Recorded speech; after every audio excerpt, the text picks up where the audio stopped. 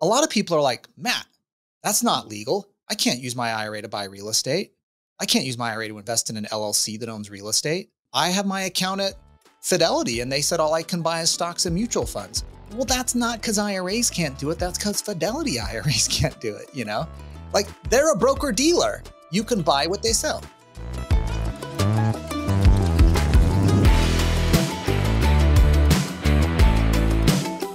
All right, we have Mat Sorensen on the show today. He's an attorney, founder, and CEO of Directed IRA. He's also the co-host of Main Street Business with Mark Kohler, who's also been on the show. So I'm really excited to have Matt on the show. He is a personal finance expert, like I said. So we're going to talk about so many interesting things. But first, I want you to get to know the man behind Mat Sorensen. So tell us a little bit about who you are, Matt, and how'd you get into the financial world? Well, thanks for having me, Cayla. First, it's an honor being on your podcast. I'm a podcaster too, so I love this format and being able to chat and learn.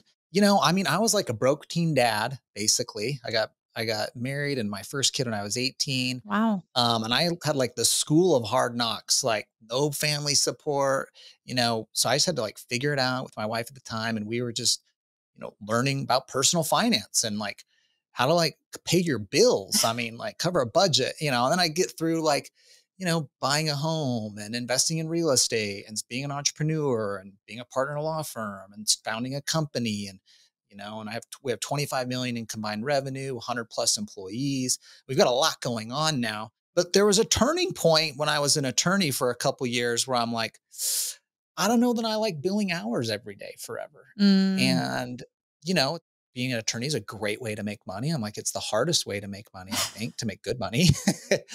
So I was trying to figure a way to do a business and did some things that worked, some things that didn't. But I eventually got to Directed IRA, which is my passion and my love and what I do. And I wrote the #1 book in the field. So that's the Reader's Digest first. And I'm like, man, I'm going to cut this off quick. But that's the gist of it. Well, yeah, you went through that very fast. So it's like you just kind of figured it out as you went. And I like to point that out because so many people, they look at successful entrepreneurs and they think you were handed like a manual or a guide on day one and you just followed it step by step. People always ask like, well, what's the next step? I'm like, I don't know, figure it out like for yourself. Right. So take me back to that mindset of you being 19, 20 years old and like reading the books and doing the things to become who you are today. Okay. Well, that was about learning discipline because I was a punk kid in high school and I worked full time. I was a dad, like my oldest daughter, Brooklyn at the time. I mean, she's now 25, you know, off doing great things, but she was in a bassinet in the bathroom because we had a studio apartment. That's all we could afford. Wow. I'd pull her out in the morning into the kitchen so I could take a shower, roll her back in, and then I'd go to school. Then I go work a full-time job. Then I go back to school. So tell me like discipline and hard work was the first thing like at that young age, but that's like the best thing that ever happened to me. Right. Being an entrepreneur, you know, a lot of people, they see the social media of it and like, oh, this is great. This is fun. I'm chasing my dream. I'm getting financial freedom. Oh, you can have that, but you're going to pay a price to get there. And you got to be willing to have the discipline, willing to pay the price to get there. Because when you start a company, you know what I mean? Like your HR, your IT, your customer service, your sales, you're the cleaning company, you're like everything, right? And it can be stressful and tough. And you got to learn a lot of rules and do a lot of things. And so that discipline of hard work, being like the teen dad, was something that today I'm still like super grateful for. And it's just like driven my work ethic and how I approach things. And didn't your oldest daughter, did she graduate with a finance degree? Is that what I saw? Yeah. So she was like, you know, summa cum laude, finance graduate, president of Women in Business, had a small business in high school, selling hats online. She sold like 30,000 hats. She's now an investment banker in Wall Street. It's called Jefferies, a big investment banking firm. So yeah, I mean, that's amazing. The daughter I'm rolling out the bassinet, you know, at 18 years old. Yeah, but she really saw that work ethic. And I think that transfers over to our kids, that discipline. Like when they see their parents disciplined, it just becomes a habit for them. They don't know laziness. So, I mean, I don't want to speak for every parent because I know sometimes things happen, right? But at least that's what I see with my kids too. And I think people don't realize how much discipline it takes and how much sacrifice it takes to build a thriving business and like also an investment portfolio on top of that, right? Because it Right. takes a Yeah. lot of discipline to not spend your money, to be a good Exactly. saver. Yeah. Yeah. That's hard too, and I think what I learned, I was kind of like forced into it in many ways, but it was like kids don't do what you tell them. They do what you do, Hmm. you know? Hmm. And if they see you working or doing things at home on the weekends and involving in those things, like one of the best things I did, this is a funny story just about kids, but it's like, so my daughter, my two oldest daughters, so my second daughter, she's a senior in college right now. And so I would make them do a garage sale every summer for years. And I love this because I would sit back and do nothing. I gave them all the stuff that they could sell, frankly, stuff I was going to get rid of anyways, right? And I said, you get to keep half the money. The other half, it's like taxes, okay? And I'm the government and you got to pay me, okay? But the rest you get to do for yourself. So my oldest daughter, she's a little older, 2 years older. So they would go out and sell and people would come to the garage sale. I would not help anyone. I like hung out in the garage and would like check on and make sure they were okay. But I would not talk to anybody. They had to negotiate. They had to talk to people. They had to sell the stuff. They'd collect the money. They did great. That's But awesome. my oldest daughter, it's funny. She got her friends were all like excited and wanted to help her. And I'm like, and she's like, I got this one friend who wants to come over. She wants me to pay her. And I'm like, do whatever you want. I told her. So she had negotiated a cut of whatever she sold. Then this other friend was like, well, my mom wants me to sell this stuff. So she brought stuff over. And my daughter like negotiates like, well, since I'm doing all the work and I got all the signs out and everything, I'm going to take half of the whatever you sell, but you can bring it over. She's like cutting all these deals. I didn't even tell her anything, She's just like figuring this out, doing a freaking garage sale, But like, I wasn't doing that. I mean, I was doing it to get rid of my crap out of my house, not to make money, but to like teach them how to do stuff. And I think as parents, that's one of the things. Sometimes we think about practical things that for our kids to do, like they got to unload the dishwasher, they got to mow the lawn because that's got to get done. Sometimes you got to engineer stuff that can really teach them and give them a valuable lesson. You could use the garage sale thing, but I'm totally stealing that's, I that. think, a valuable tool. Yeah. You should use it. It's fun. Yeah. I wonder if my HOA will allow it. Now I need to go check You know in. what? That's a great lesson. Just do it and let's see what happens and let your kids learn that lesson. Ask for forgiveness after the fact. Yeah. Why not? That's perfect. If they're going to come bust some like teenage kids, doing a garage sale, come on. Even in Del Boca Vista, I don't think they went through that. Well, I love that. So, it's that old parable of like, if you teach a man to fish, you feed him for life. Right. So it's about teaching our kids, and you're doing that on your podcast. You're teaching people around the world how to, direct their retirement savings. And I watched this reel that you did the other day where you talked about the 4% rule. Can you talk to me about the 4% rule when it comes to your retirement? Well, one thing, the 7% rule is basically something that you can figure out how long does it take for your investment to double. If you're getting a 10% return, for example, in 7 years, your investment will double. So if you're like, well, I got a 50,000 portfolio, 10% return in 7 years, you basically have to divide whatever you're trying to get at the end by 7. Okay. So that'll tell you how long it's going to take to get there. So 10% is easy because it's divided by 10, that's 7 years. So, because we're dividing by 7. So let's say you're getting 10% on an investment, $50,000, it's going to double to $100,000 in 7 years. Well, then in another 7 years, that 100,000 is going to double to 200,000. And so this compounding growth factor of, well, now I doubled my money, but now that money doubles on top of what recently doubled. And you keep getting that. Yeah, you keep getting that compounding growth. And it's hard when you're your first few years into that, right? Especially if you're in the stock market and it's like up and down and you can't make sense of it. The people that do it for 10 years and are consistent, a lot of people are super surprised. It's like, oh my gosh, my account's this big, or my assets have grown this large. My real estate holding portfolio and the net worth is X amount, because they've had the time value of that money and that growth and that compounding value working in their favor. Mm-hmm. I love that little equation that people can do, because I'm a big dreamer, but then also at the same time, numbers don't lie. Yeah. And so when you can mix those two together and you just know, okay, this is the formula I need to follow. This is how much I need to invest now in order to have that, in 7 to 10 years from now. So I'm obsessed with, really investing in real estate, because I think you can double your money a lot quicker if you get in on the right deals. Sure. Yeah.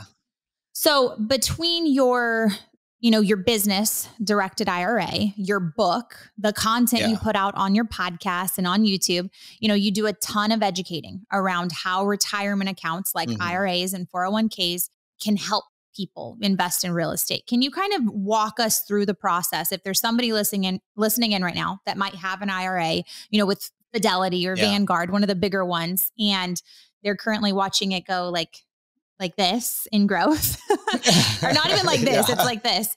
What can they do to start investing in real estate? So yeah, I love real estate too, and even being like an attorney, making a good living, partner in a law firm, starting my own business. Like the first $1 million I made was in real estate, and that was just growing net worth and buying real estate, holding it, turning stuff into rentals. And I'm a real estate investor outside of my retirement account. Let me say that. But let me just say, Wall Street has fooled you, okay, into thinking that your IRA and 401k can only be invested in stocks, bonds, and mutual funds. Mm-hmm. I mean, your IRA can own a duplex. It can own a single family rental down the street. It could flip a property and make profit. And the same rules of when I use my IRA to buy Coca-Cola stock or Facebook or Apple stock and I sell it and make profit goes back into my retirement account, don't pay taxes. It's building for my long-term wealth. The same rules work for real estate. If I go buy a property and flip it, buy it for 100 grand, sell it for 150, that whole 150 goes back into my IRA. I don't pay taxes. And so we can use these same retirement account tools we're familiar with for Wall Street products, but you can use it for stuff you like, Cayla, like real estate, like that's actually what my own retirement account's invested in is real estate. And so these assets have always been out there. You can own it. I'm not talking about like a REIT or some public. I'm talking about literally the rental property around the corner you could Mm-hmm. own in your IRA. How does it work if somebody like right now, I have a lot of people learning how to flip inside of one of my programs, and they Yeah. might have access to a retirement account. How do they become the lender on, like, let's say they want to do a bridge loan or a flip? Yeah. How does that happen with your IRA? Love this. Love this. Because see, there's people that want to use their retirement account to buy real estate and do a deal. Mm-hmm. They want to flip it. They want to do a buy and hold rental and have their IRA or 401k on that. There's other people though, like you said, they're like, don't want to do real estate, but I want to be the bank. Mm-hmm. I want to lend other investors money. And I'll be the hard money lender. I'll fund for the acquisition or the rehab or both. And so we have tons of clients at Directed IRA, that's our company, that use their IRA just to be a private money lender. And that example I gave of that rule of seven rule, where your account can double is, I have a client, I remember this was probably 10 years ago. I started working with them. He had about a 600,000, 700,000 old 401k he rolled over. All he's done is private money lending. His account's worth over 10 million now. Wow. He's not done anything else, but he can get a 12% annual return on his money because he's getting 10% interest. He's getting 2 points. A lot of times he loans that money out twice a year. So he's actually getting 4 points through the year, which is increasing his rate of return anyway. So if you want to just be like the bank, you can absolutely do that. And so a lot of times I'm telling people, guys, if you don't care about having an IRA, by the way, 10% of US household net worth is in IRA accounts, not 401ks. And that's another percentage of net worth, but 10% of US household net worth is in IRAs. If you're like Matt, Cayla, I don't care about having an IRA, but I love real estate. Okay. Do you want to get your deals funded? It's more likely if you need to get a loan on a rehab on a property, someone's going to have 100 grand, 200 grand in their IRA than they're going to have in a personal savings account. There's $35 trillion in US retirement accounts. It's like knowing how that strategy works, you can access that money is huge. I'm sitting at this desk here. I'm in like our podcast studio with the client. Sorry, I'm going on a rant here. I love it. Keep going. Yeah, I was sitting at this desk okay, with a client of mine. We did a webinar. He's a flipper here in Phoenix, flipped a lot of houses, great guy. He's done 250 deals here in the Phoenix area in the last 5 years. He said 60% of those are funded by IRAs because he just knows the strategy and he knows that's where the money's at. And so I love that strategy for people because it's a win-win. There's some real estate out there investor that needs money to do a deal, right? And there's also somebody's IRA out there that they're bent that it's in a crappy mutual fund they don't even like. And they want to invest in real estate too and be the lender. So it's this like perfect win-win scenario.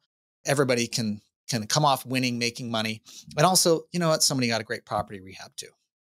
What are the legalities of somebody that is, going to go either buy an asset or with their IRA or going to just be the private money lender? Are there any? Yes. So great question. There's a couple things to say on that. So, well, I have my book, the Self-Directed IRA Handbook, Okay, we need to get bestseller. that. So 40,000 copies sold.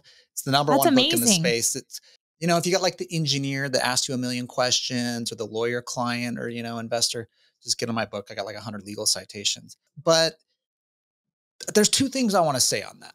The first is a lot of people are like, Matt, that's not legal. I can't use my IRA to buy real estate. I can't use my IRA to invest in an LLC that owns real estate. They're like, I have my account at Fidelity and they said all I can buy is stocks and mutual funds. I called Fidelity and I said, hey, I want to buy a rental property or flip a property with my IRA. And they said I couldn't do it. Well, that's not because IRAs can't do it. That's because Fidelity IRAs can't do it. Like they're a broker dealer. Yeah, they want to keep your money. You can buy what they sell. Exactly. It's like you showed up at McDonald's and you asked for a roast beef sandwich. You can have a roast beef sandwich. You're not getting it at McDonald's, as far as I know.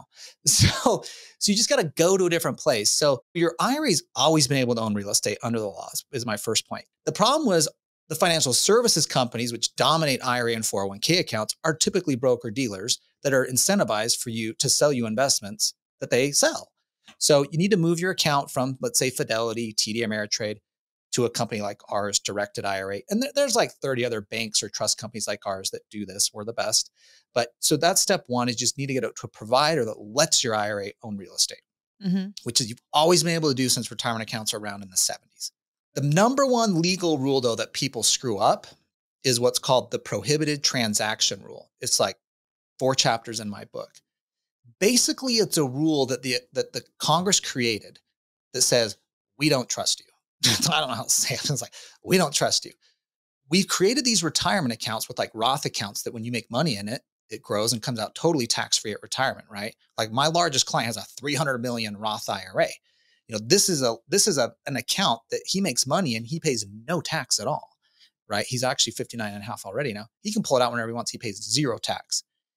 And because it's got this sweet tax incentive, they didn't want you to transact with people that they don't your account trusting. They don't trust your account with, like yourself.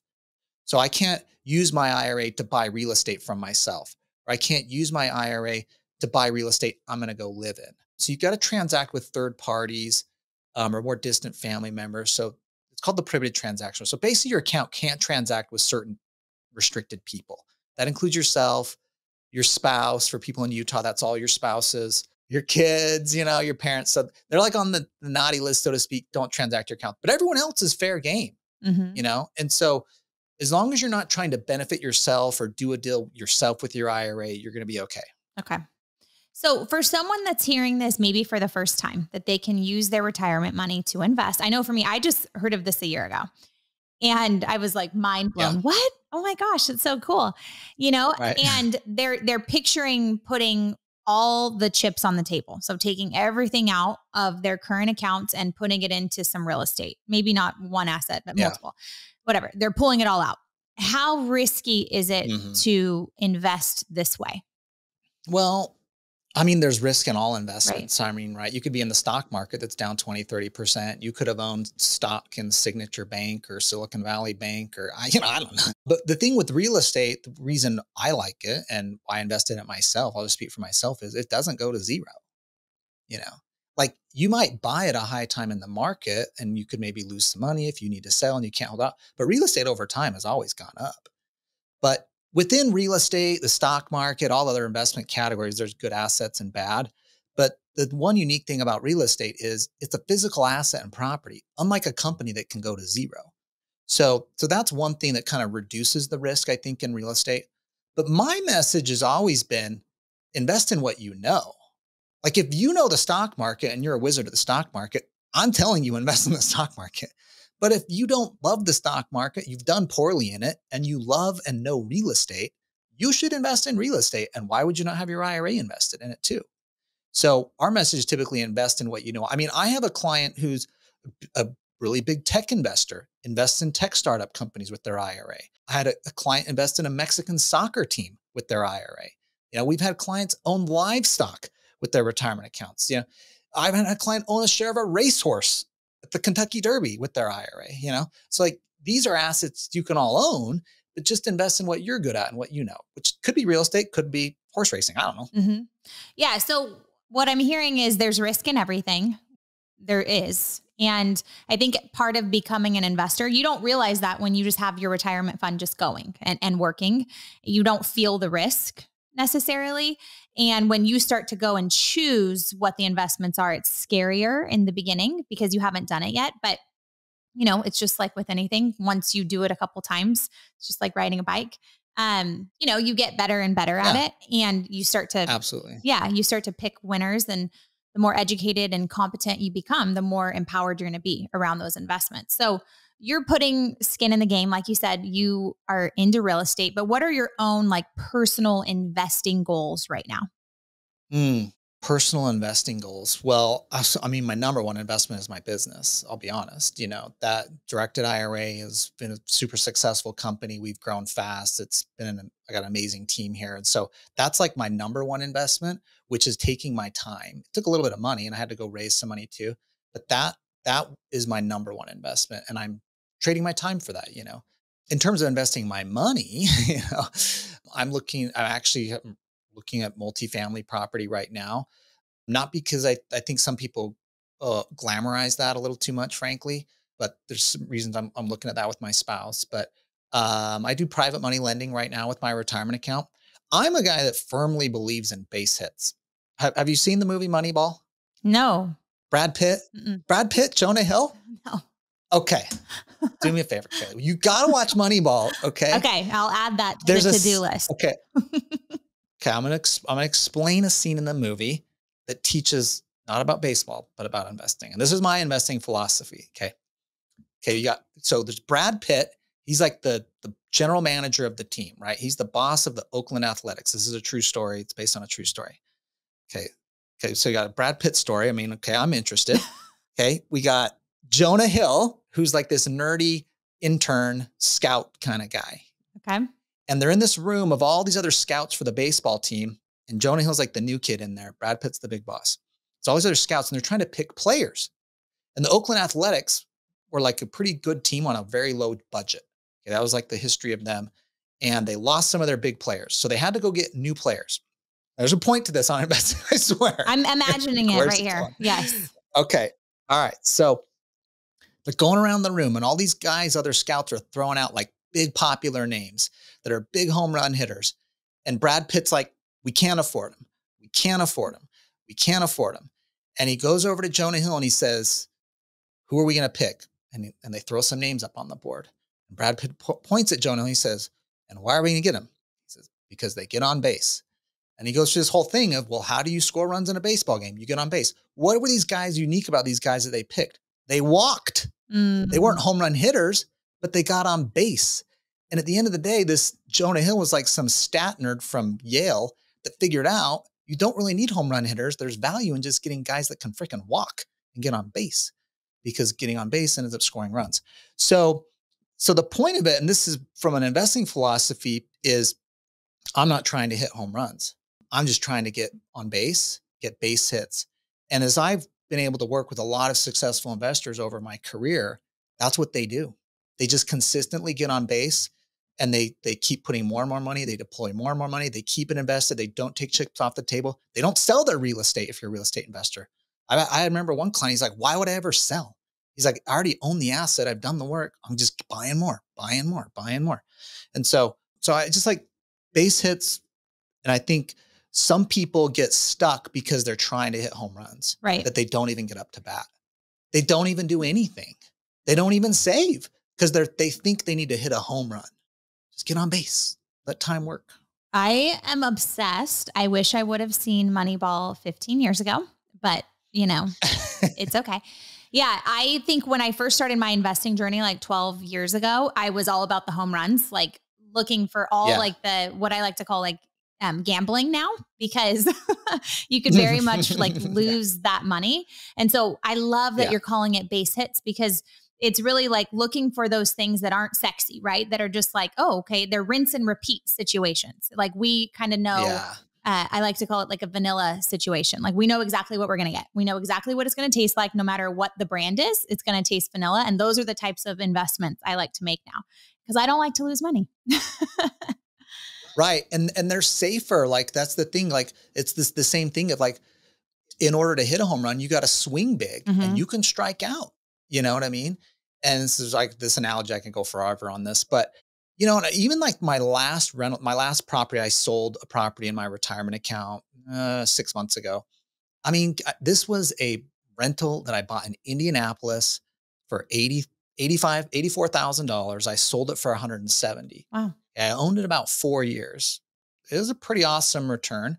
I only put down 40 grand, by the way. I got a loan for the balance. So I had a $40,000 investment that yielded me, what did I get off of that? I had my bet of 40. I mean, I got back like 140 grand return on a 40,000 Yeah. investment, you know? And so that was a great return. But if you looked at this property, it was the dumpy rental in Indianapolis. I shouldn't say dumpy, average rental in Indianapolis. And it cash flowed. The numbers were great. It wasn't some sexy, cool town. It wasn't some beautiful, gorgeous property that you're going to post on Instagram. But you know what? It made money. Mm-hmm. That's the type of base hitting stuff. Because sometimes when you're just trying to hit a base hit, you end up hitting a triple. You know, I'd call that one a triple. It was a good one, you know? And so now my money's out doing private money lending from that deal. But That's awesome. so that's I think just a little principle on Okay. base hits. Okay. Well, I have a multifamily in Arcadia in your neighbor, like in that little area that you're in. So you want to talk about Oh it yeah. later. Yeah. So let's, Okay. All right. Let's chat. let's talk about entrepreneurship. You have over 100 employees. And I think that's what Yeah. takes people like, you know, entrepreneurs, we have dreams and we have goals and big, big visions. But sometimes when it comes to like actually like making it happen and like scaling, Yeah. we can sabotage because nobody taught us how to like, you know, build out a team. And obviously you've learned how to do that and do that really well. So Yeah. regardless of the size of the team, what is like one universal skill business owners should focus on to lead their team effectively? Okay. The one skill, and this is going to sound like a dodge a little bit, but there's a lot of reasoning to this: adaptability. When you're growing a business, different versions of yourself are more important at different stages of your growth. When you're starting out and it's just you do need to be everything. Like I said earlier, your sales, your IT, your accounting, your finance, you know, you're freaking the cleaning person, you know, you're everything. And that has some benefits because the buck stops there. You know, everything that's going on in the business, you can make an impact on everything, you know. But I'll tell you, that style of running a business does not work at 100 employees. Right. And from one, when I kind of say you get like the 5 to 10, you need to start adapting. At 5, first you got to get a few employees and get used to having employees, being clear on what their role is, what the team's goals are going to be, what is winning in our organization, what is winning as a team. A lot of people skip that. Like their employees don't know what that is. They come to work, but they're like, I don't even know what we're doing. How are we winning every day? Like what's Mm, good, you know? But then you get up to like 10 employees and you have to start having some leadership besides yourself. You know, you've got to have a leader or two that can help you grow.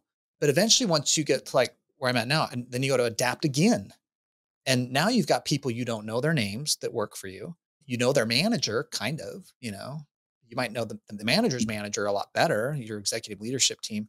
But where I'm at right now, where I've been like the last year or two really is I've gotten to a point where I've realized my role is to recruit and train my executive leadership team and to start finding people smarter than me. You get into this little bit of a complex, and a lot of entrepreneurs do this where they think they're the smartest person in the room on everything. And you are going to hold yourself back. You are going to make mistakes. You're going to make dumb decisions. You're sometimes the person the most out of touch of what's going on in your business because you're no longer on the front lines. mhm. When you were 1 to 5 employees, you knew everything that was going on. You knew what customers liked. You knew what they didn't like. You knew it was inefficient. You were there. At 100, you don't know. Mhm. And so you got to trust these people. You got to adapt again to another version of yourself.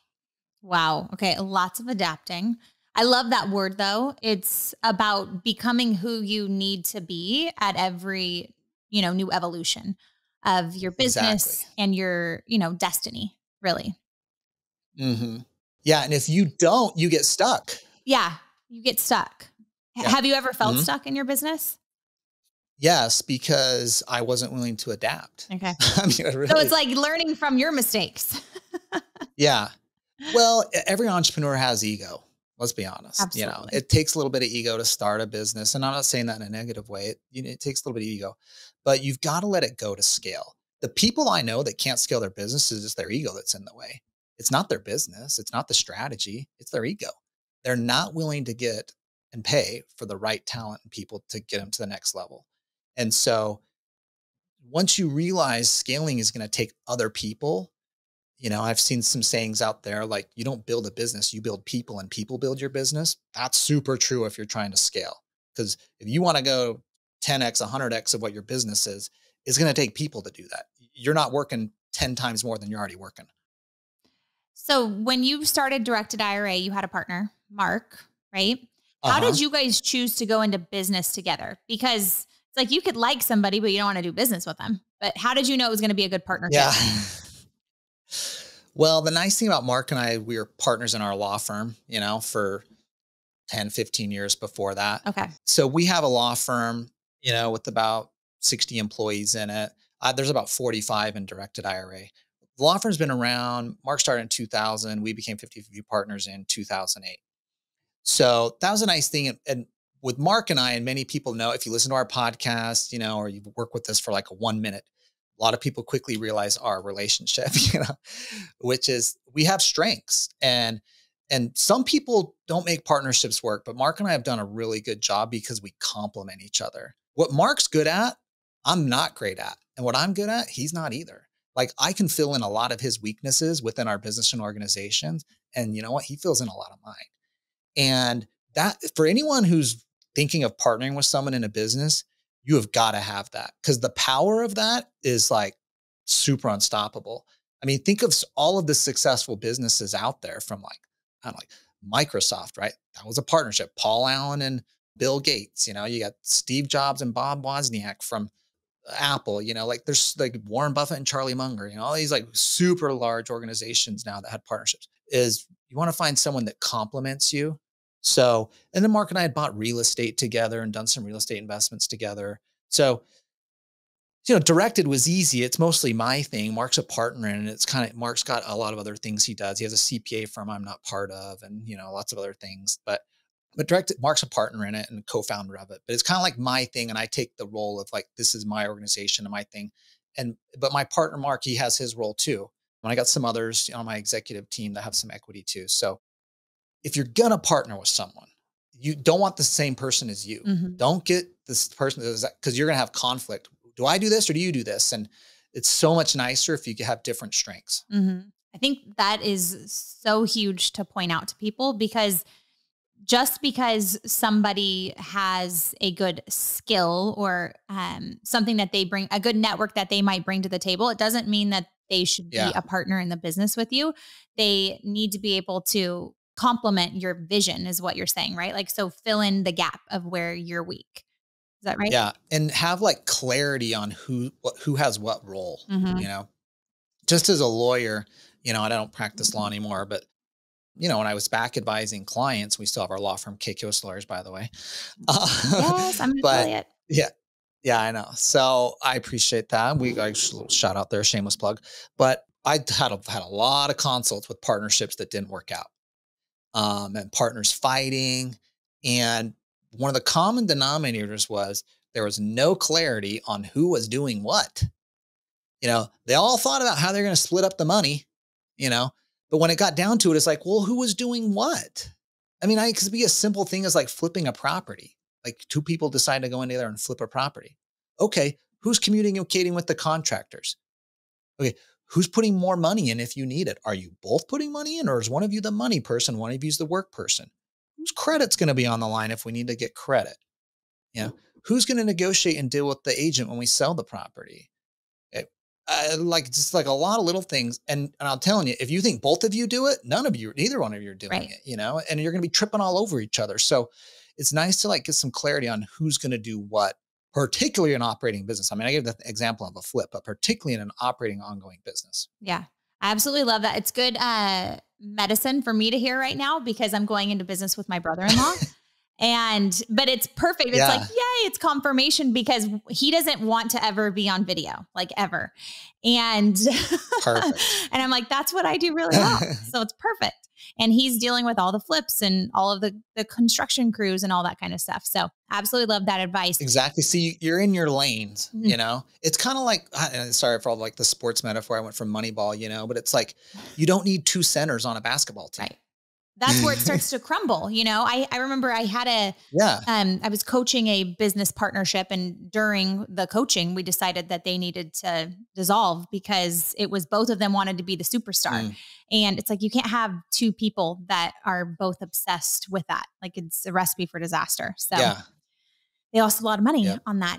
Now, okay, we've talked about building out your team. How did you build up your company to have $1 billion in assets under administration in just 3 years? Yeah. Like I'm raising right now for my second fund.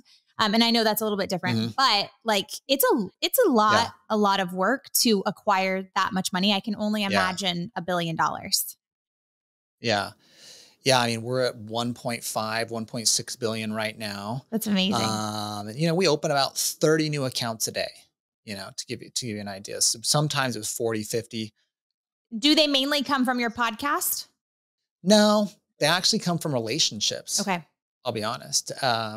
So, I mean, our clients come from all over. There's people that follow the podcast, both the Directed IRA and Main Street podcast. Mark and I are out speaking a lot. Mark's got a big YouTube channel. That's like a lot of his role, right? Is like top of the funnel marketing. Like he's on stage like right now in Texas speaking to a bunch of accountants and CPAs, it's like perfect, So it's like he's going to leave there and be like, oh my gosh, this guy's like, amazing. And so we get we exposure and accounts there. But when I started the business, this was a kind of a revelation as we got into it.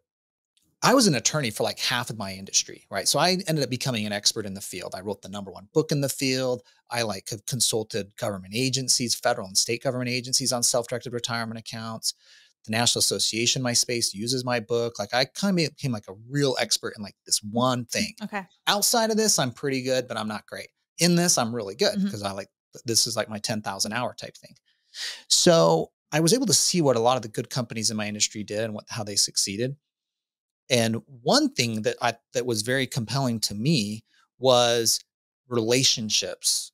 If you can get relationships that send you business on an ongoing basis, once you build that, they just keep sending it. So for example, if I have an investment sponsor, someone that's always raising capital, somebody that does multifamily investing or commercial real estate or a private equity fund or a venture capital fund, they're always out there seeking investors. There's always people they run into that need IRAs. And who do they send them to? Us. And so where we've shifted is we're still trying to get everybody that's investing in a retirement account, but for self-directing, we've gone after these relationships. And that's where more than half of our accounts come from now, is relationships we've built with places where they've realized, oh my gosh, these guys are amazing. They have great service. They have a great team. Their fees are reasonable. They're experts in the field. We feel comfortable sending our customers over there, because then they're going to send them the same people next year and the year after and the year after. We don't have to do new marketing. So these like kind of evergreen sources of business is what we're trying to build. And that's been a key part of success, and something we're kind of doubling down on right now as we're in this current year strategic plan, is like building more of that. Okay. I love that. So it's relationship capital is more important sometimes than like the actual dollar capital when it comes to scaling your business. And I think a lot of people, they think, good way to say it. They think the other way, right? And if you just focus on relationships and doing what you said you were going to do, making sure that all of the referrals that come your way from those people that you have relationships with, if they get great results, they're going to keep bringing more people to you. But if something negative happens, that's also like, okay, we're going to, that well's going And to run that's dry. Right. So it's like constantly exactly. making sure people are getting good results. Exactly. So you have to be good at what you do because that strategy doesn't work. Like you can market the heck out of stuff to individual people and have a crappy business, and they just don't know it till they get there, right? And so they've already paid, they're already here, and now they realize it sucks. So that can work, but the strategy of like these centers of influence type thing and relationships, you're absolutely right. Like if you can't execute, that relationship's going to be like, all right, not sending my next person. Mm-hmm. And so our team knows that. And so like if people can look us up, I mean, we've received over 500 5-star reviews on Google, verified reviews in like 4 years.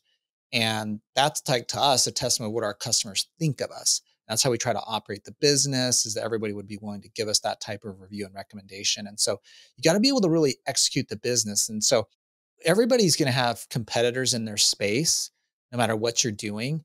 And so you've always got to be executing, providing a better service. In the end, I've always been like, our brand is what's going to win. If we can be the best at what we do, eventually everyone will find us. But these centers of influence, it's funny because, we get someone, for example, if we'll have someone invest in us in a random fund we've never heard of before, the XYZ private fund, it's a real estate fund, whatever, their investor relations person is almost always delighted with our process and service. They're always like, oh my gosh, you guys were the fastest, cleanest. My investor had this done like 10 times faster than the last other companies I've used that do this. And they're like, can I send you all my other people? I don't even have to ask for it. They're like, they realize what you're doing. And now that person's going to send me someone next month, and next month, and next month. So that is something that's super scalable because that's the snowball effect, this compounding, whatever you want to call it. Like you just keep adding those relationships, keep, executing on the service in a positive way. You just have this like amazing force going forward that grows and scales your business. Now you just got to keep up with it because that's the other side is, okay, we hire an employee a month, at least. And so you got to get people up to speed and train and incorporate it and part of your culture and making sure that you can keep up with this demand too, which has been a challenge also. And well, and that goes back to what you said is like hiring and paying for really, really good talent. Yeah.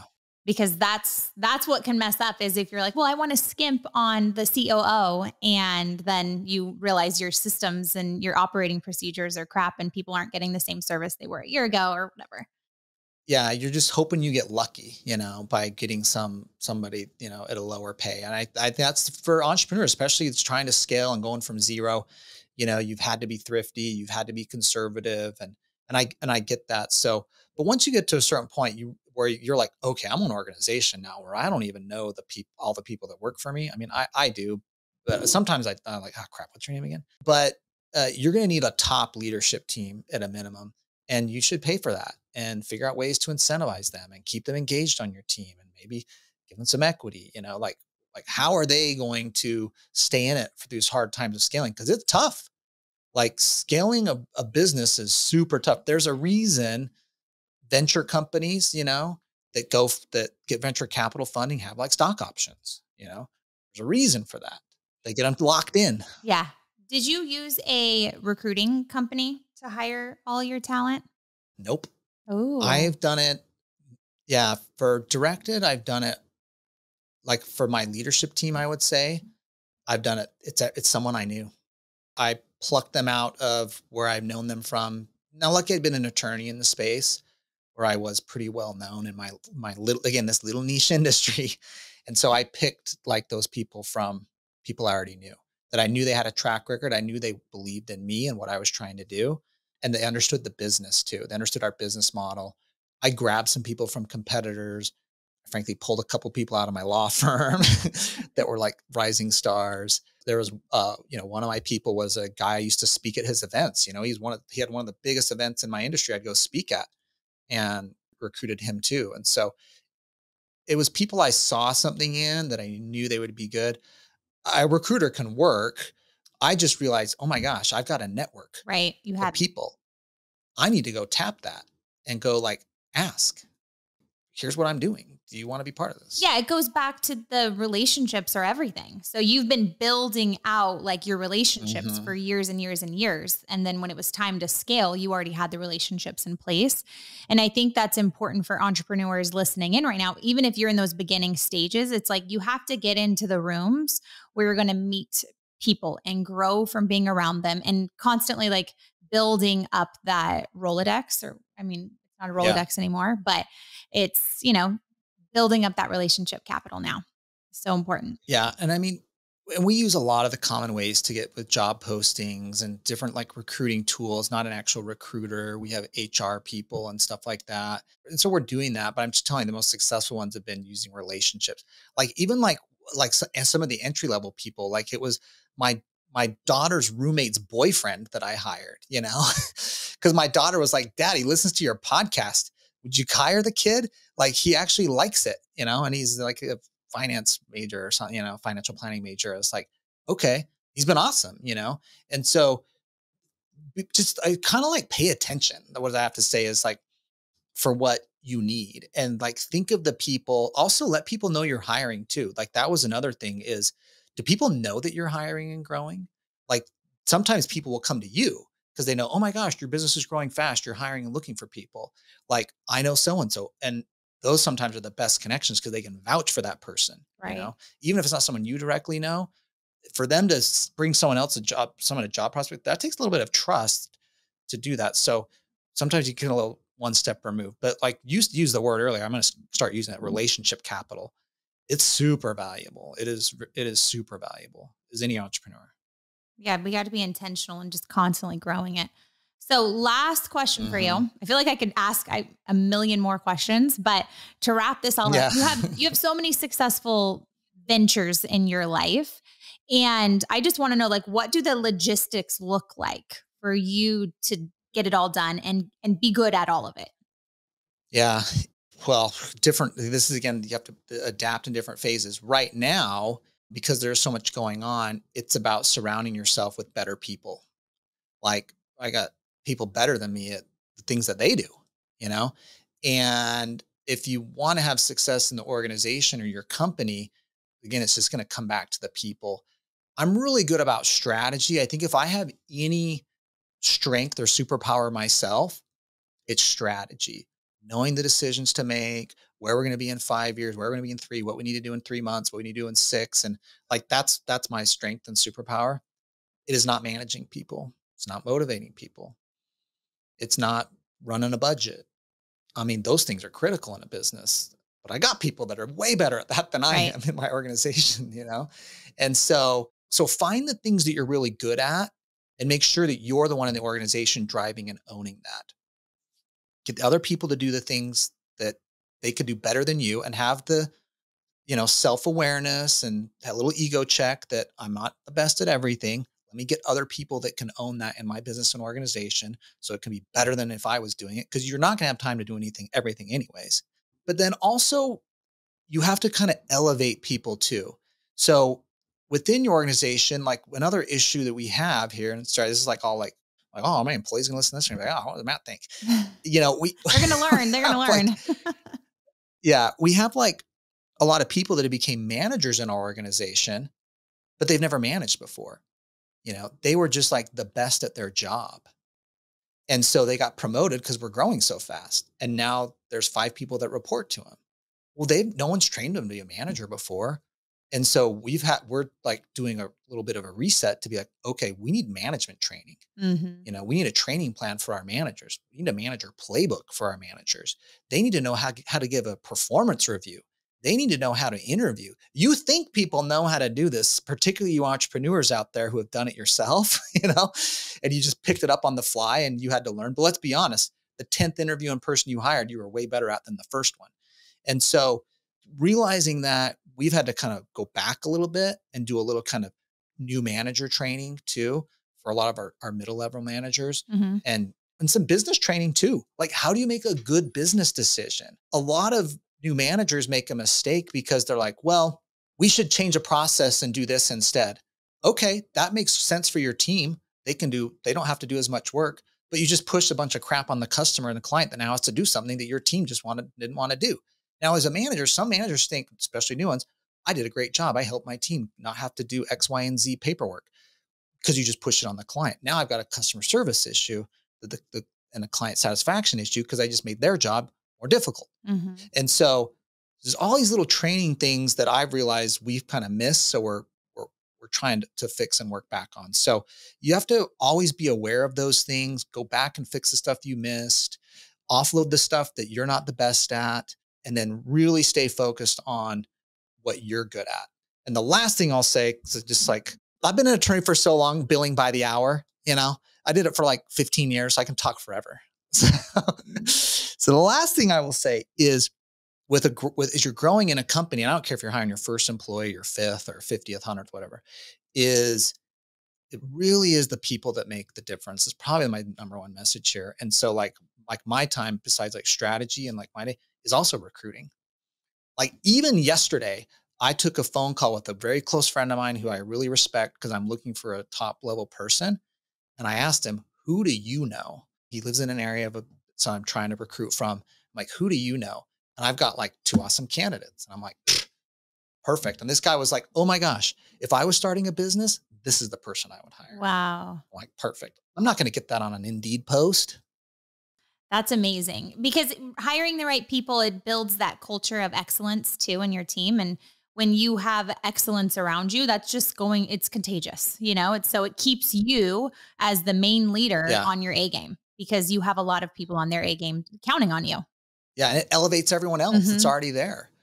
Or the people that are already there and are A players, they're like, another A player's coming.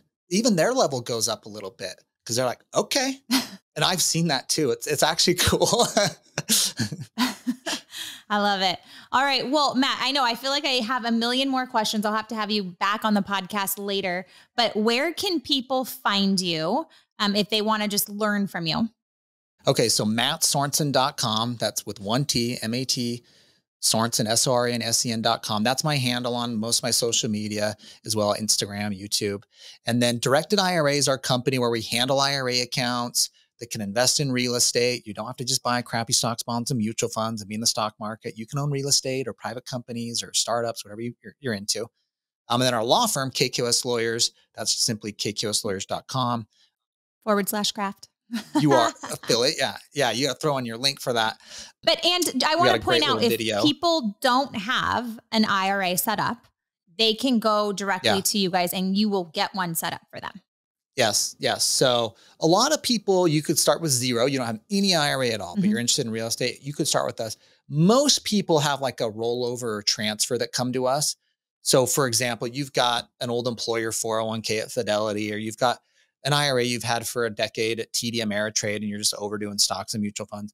You can just transfer or roll that over to an account at Directed IRA, and our team takes care of that. So if you just go to directedira.com, you can schedule an appointment. I think we can give a link, your link actually. Yeah, it'll be in the on show how notes. to book that. Yeah. Perfect. And then so go to that link because you get a discount, and then you can schedule a free call with someone on our team and they'll walk you through it. Awesome. Yeah. And just from personal experience, one of my newest private money lenders that's coming into one of my flips is using his company right now. So she's had an amazing experience. So I know all of you guys listening in right now will have the same as well. So Matt, thank you so much for being on the show and just teaching. We talked about a lot of different subjects, from parenting to real estate and then team building. And so I know people are really going to absolutely love it.